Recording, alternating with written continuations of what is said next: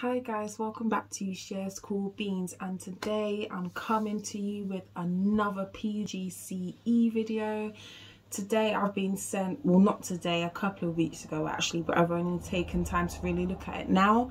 I've kind of been sent a list of pre-course tasks to complete. It's all becoming very real. We've got about 5 months before the actual Pgce starts and I am freaking the hell out. But I thought I'd share with you some of these pre-course tasks that we have to do. I don't know why I can't speak today. I'm finding it very hard to speak. But yeah, I thought I'd just share these with you so you can kind of get an insight into what you're going to be, what you're expected to do, and how you could be preparing yourself if maybe you haven't been accepted onto a course yet and are looking to very soon, or you know, just in general if you just want to know more about the Pgce. So obviously, first things first, I'm going to ask you to please subscribe to the channel. There's going to be so much more Pgce videos on this channel because I haven't even started my journey yet. And I believe I've already got about maybe 4 or 5 videos about the Pgce. And obviously when I actually start in September, there's going to be loads more. So make sure you subscribe. Make sure the notification bell is on my channel so that you can receive all my latest videos, especially the Pgce one. So let's get into it.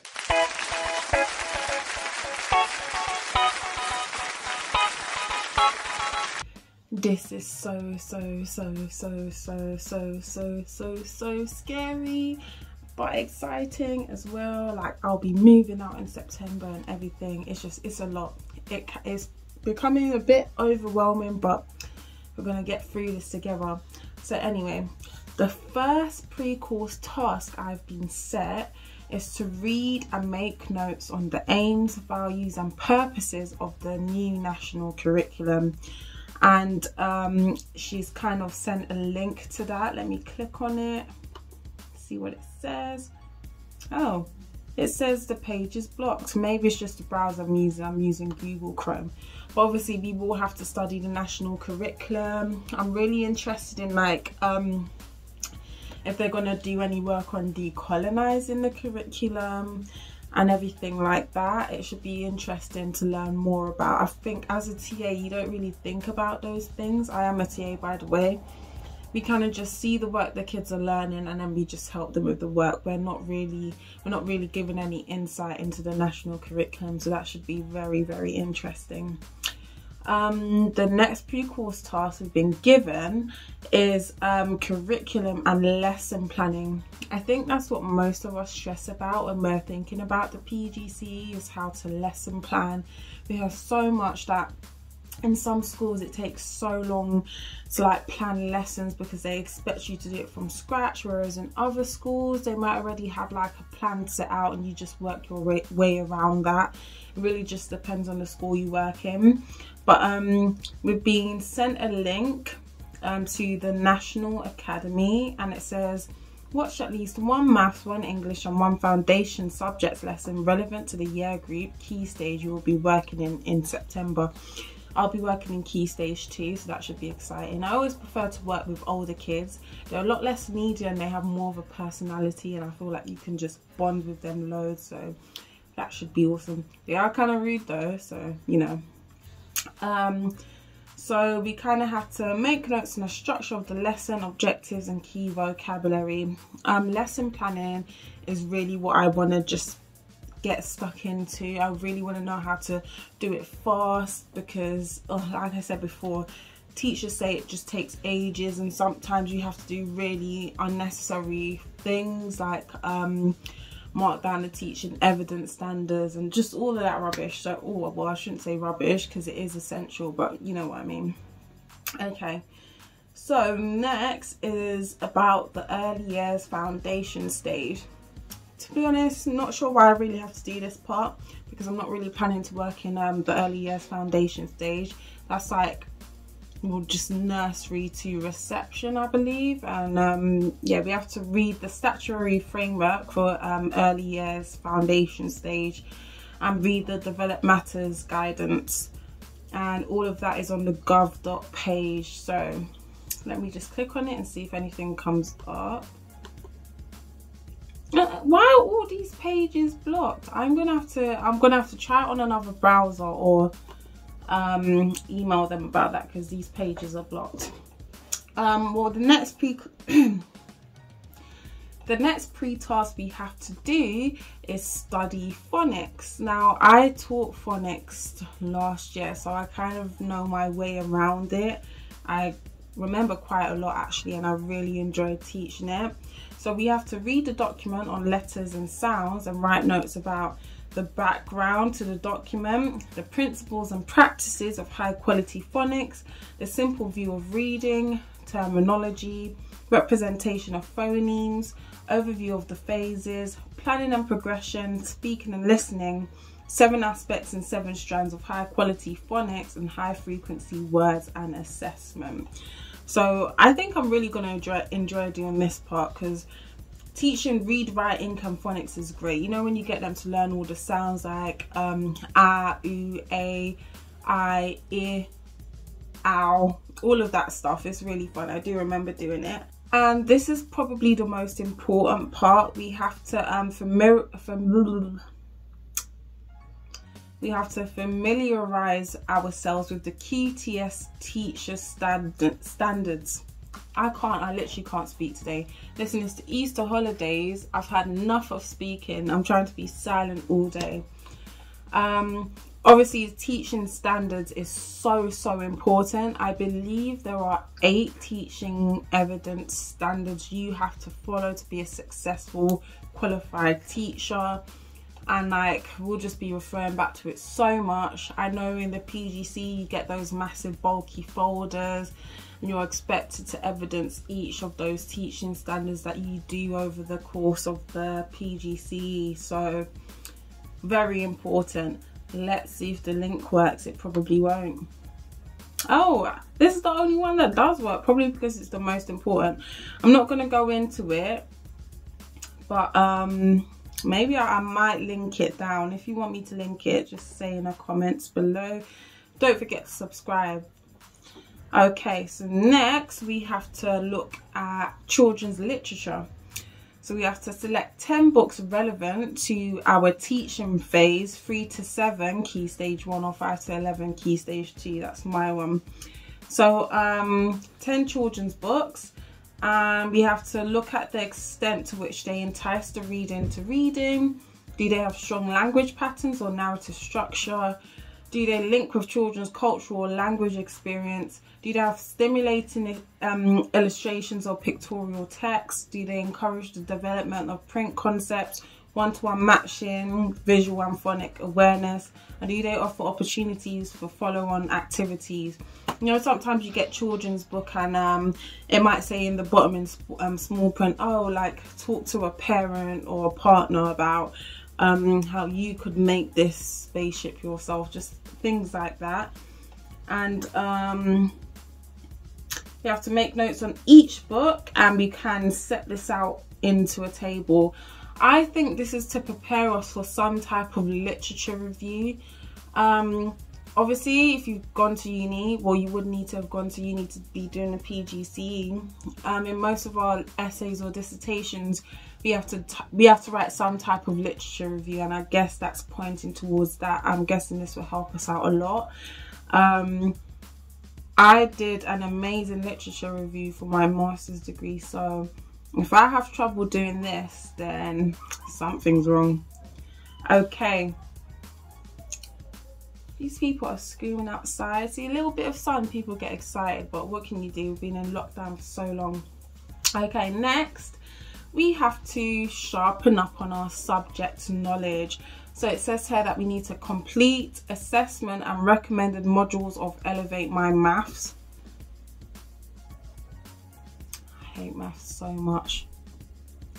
We have to revise subject knowledge of literacy, maths and science through self-study. And it's giving us a list of like these GCSE revision books that we can use to help us with the QTS test. why do they keep lying? They keep saying that they scrapped the QTS test, and they haven't, because it's saying here that we need to revise to do a QTS test. And I did some type of test when I was being interviewed for this course provider. So why are they lying? The government said it was scrapped. I really find that annoying, to be honest. It's like, if you have your GCSE in maths, English and science, you shouldn't need to go through a whole heap of tests again. Because it's a thing where it's like, if you just show me in maths, for example, if you show me like the bus stop method with division, or the column method with multiplication or addition, if you just show me the method, I will know how to do it. We shouldn't have to take tests and stuff. That's really, really annoying. It's kind of putting me off a bit, you know. Maybe I'm just being lazy. And then we have to read up on behaviour management. So it's given us a book here we have to read called Classroom Behaviour, a practical guide to effective teaching, behaviour management and colleague support. I feel with behaviour, that's another thing that a lot of teacher trainees worry about, especially for those who haven't maybe stepped into a classroom before. It can be quite intimidating. Like, some may think, oh, they're just kids, but trust me, kids can be very, very rude, and you do have to hold your tongue, because of course you're working with children. You can't just be like, shut up. Do you know what I mean? You really have to process what you're going to say before you say it, and you have to come in as a leader so that they respect you and listen to you. So behaviour management is a big one. Then we have to read up on master's level writing. So at Pgce, yeah, you have to be writing at master's level because it's level 7.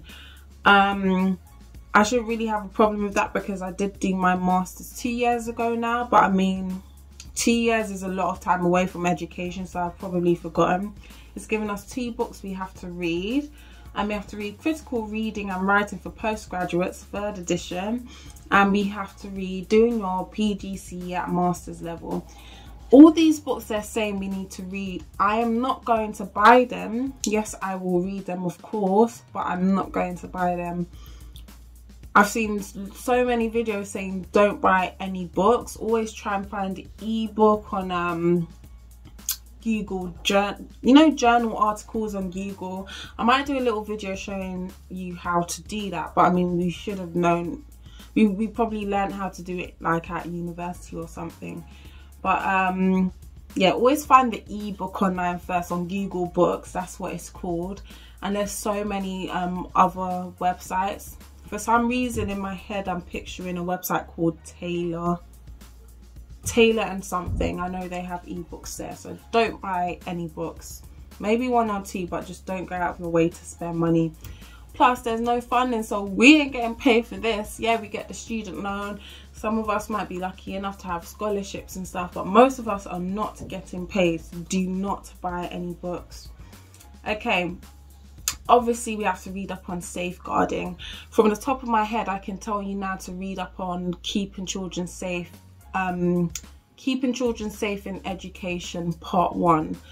I even had to do that as a TA. Like when I first started, we had to do like a mini course, nothing big, just like it would give you all the information, then at the end you'd answer 10 questions and then you get a certificate for it. So we need to read up on preventing anti-radicalization, and also we need to get a copy of the school we're working in. We need to get a copy of their child protection and safeguarding policy, and then we need to read and make notes and annotate. And it's going to be talking a lot about, again, this is off the top of my head, it's going to be talking a lot about children who may be neglected. So if a child comes in and their breath smells, or like their clothes are dirty, that can point to neglect, because maybe they haven't brushed their teeth, maybe they haven't had breakfast and their clothes aren't washed and things like that.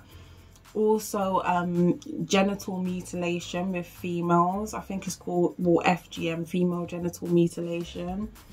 There's a lot of Oh, and anti-radicalization. There's a lot of horrible things in there, but we need to know it because we're working in education. We need to obviously be keeping children safe. Then we need to read up on professional responsibilities. So we need to read and make notes on teachers' legal rights and responsibilities, and parental responsibilities too, and using reasonable force. I give you that look because in my school there's just been so many incidents when a child has lashed out and stuff, and we have to use reasonable force. And it is difficult when you're getting punched up and stuff, but obviously you can't hurt a child, can you? Otherwise that's like you get fired instantly. So that's all the pre-course tasks that I have been given. This could be a part 1 actually, and I'll make a part 2 when I'm actually reading up on this stuff. Like maybe I'll do what's it called, a vlog? Yeah, maybe I'll do a vlog, like a week's, like a day in the life of, you'll know when we get there. Anyway, please subscribe to this channel. Loads more Pgce content coming soon. There'll probably be one more Pgce video, which is me preparing, and then the actual start in September if I receive any more information. Oh yeah, of course, because I've also been sent an email that we have to come into some kind of workshop just to get to know everyone and stuff. So I may do a little vlog on that if I can. But yeah, please subscribe. Let's join this community together. September 2021, we've got this. By September 2022, we're going to be NQTs. We can do it. See you soon. Have a lovely day. And if you're working in education, have a lovely Easter holiday. Bye.